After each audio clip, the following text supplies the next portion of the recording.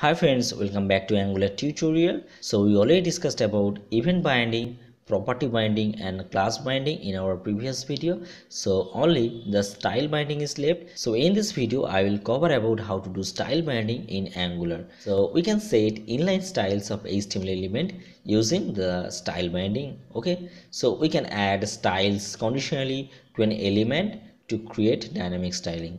So let's see how it's coming. So this text is coming from our main component, that is the Angular main component, that is app component. Okay, so if you go to the app component.html, we can see this text.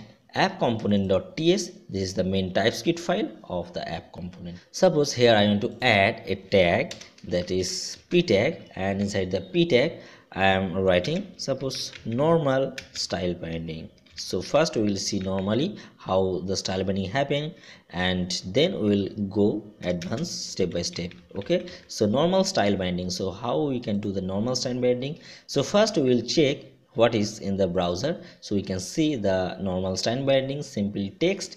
Now I want to add a color into it. Okay, so how we can do this? So use the style tag. So inside the third bracket we need to write the style tag and then style dot the property. So which type of property I want to set? So I want to set the color property. So style dot color, and I will set the color is suppose blue.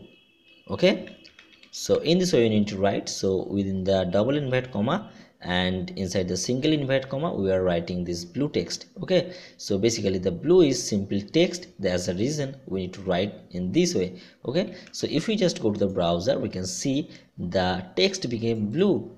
Okay, so this is simple style binding.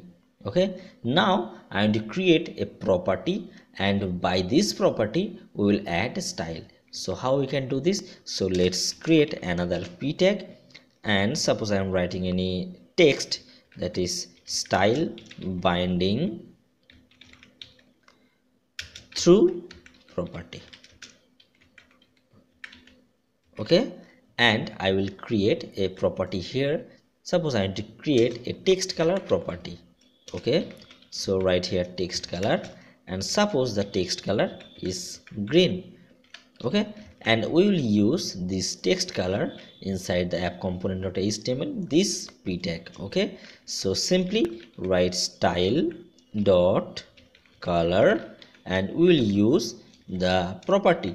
So text color is the name of the property. So we will get the browser that is green. So we will basically doing the same things, but here I am providing the inline style, and here we are getting this text color as a variable from app component HTML. So we are setting the text color value from the TypeScript file.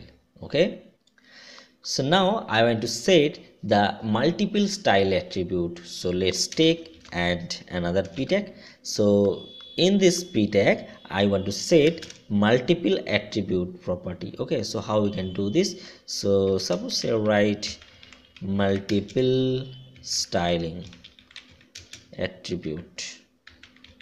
Okay, through component. So we will create a component property. So now here I am writing the multi select property. So suppose here writing a new variable, that is multi select.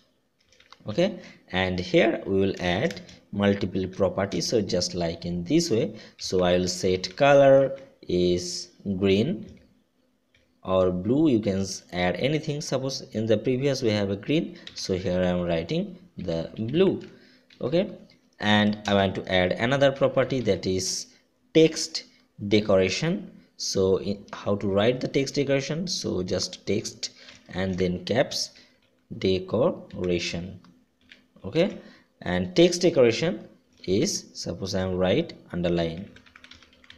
Okay, and I want to set the font as bold, so write font weight bold.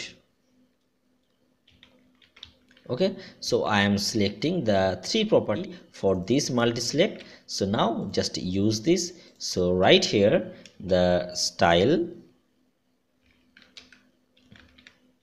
and then print the property, that is multi-select. Now if you go to the browser, we can see the text which are blue, which are underlined, and also this is bold. So here three types of style are applying in this text. Okay, so we are getting these three things, that is blue, underline, and bold. Now the interesting thing is we can add style conditionally. So how we can do this? So let's create a condition. Suppose when the error will happen, it will show the green, otherwise it will show the red. So write a property that is has error.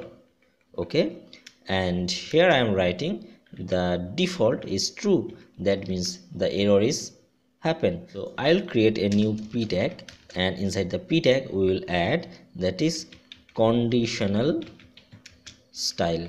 Okay, so simply write conditional style here, and here I will write the style property, that is style dot color, and we will check this with this property, that is has error. Okay, so right here, if has error is true, then it will show the red, otherwise it will show the green.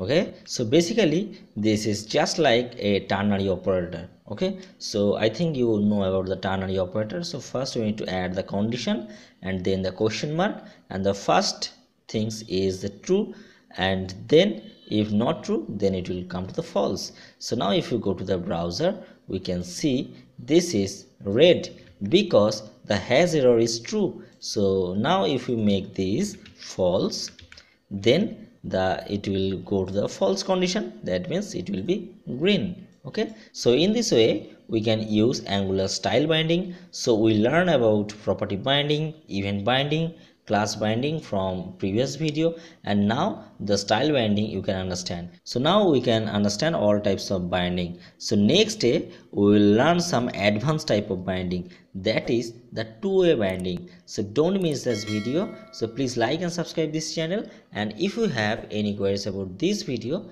please comment in a below comment section. So thanks for watching this video. Have a good day.